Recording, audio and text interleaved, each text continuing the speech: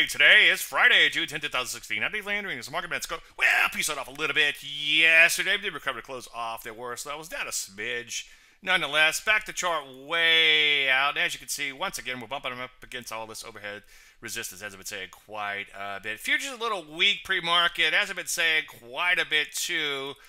If this market is really a new bull market, then it should be able to just break out and keep on going, and we shouldn't see the stalling action like we're seeing this morning. You know, the machine, they'll take things one day at a time. Some of you heard that before. Take a look at NASDAQ, same sort of action going on there too. Down a little bit yesterday, not the end of the world, but obviously it's going to have to make it through all this overhead supply too. Rusty, again, remains a poster child for overhead supply. Tons and tons and tons of overhead supply there. Also, stop me if you heard this before, it's right around where it was way back in 2013, so not a whole lot to get excited about, at least just yet. Yeah, shorter term it's improved, but it's still got its work cut out for it. Metals and mining and the energies, two areas I've been bullish on, stalling out a little bit. Not the end of the world there just yet, but make sure you wait for entries in light of this weakness. Any questions? Usual, DaveLandry.com. I'm Dave Landry, and you should mark it in.